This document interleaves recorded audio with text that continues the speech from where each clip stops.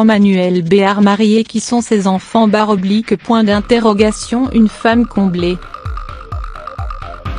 Emmanuelle Béart est une femme comblée.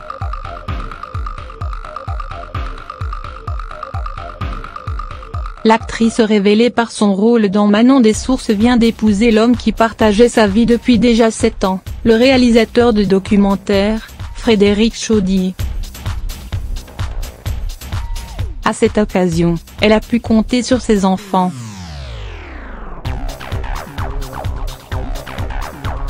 Emmanuelle Béart est, en effet, l'heureuse maman de 3 enfants.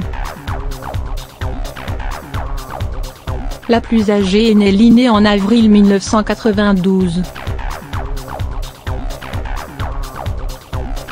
La jeune femme, qui s'est également mariée le mois dernier avec le petit-fils de Simone Veil, est le fruit des amours d'Emmanuelle Béart avec le comédien Daniel Auteuil.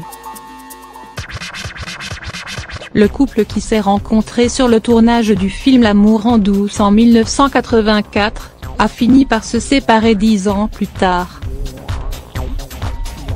Emmanuelle Béart est également la maman de Johan, né en 1996.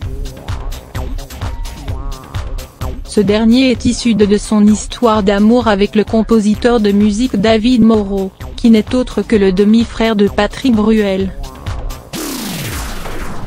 Mais leur histoire ne durera pas et le couple se séparera peu de temps après la naissance de leur petit garçon. Et enfin, en 2009, Emmanuelle Béart et son mari de l'époque, l'acteur Michael Cohen, ont adopté un petit garçon éthiopien du nom de Surifel, alors âgé de 8 mois.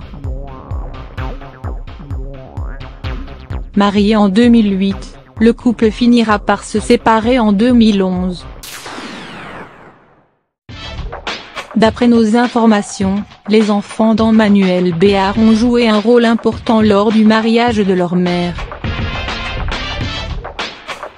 Ainsi, Nelly et Johan ont lu, lors de la cérémonie, le poème « Nous dormirons ensemble », écrit par Louis Aragon.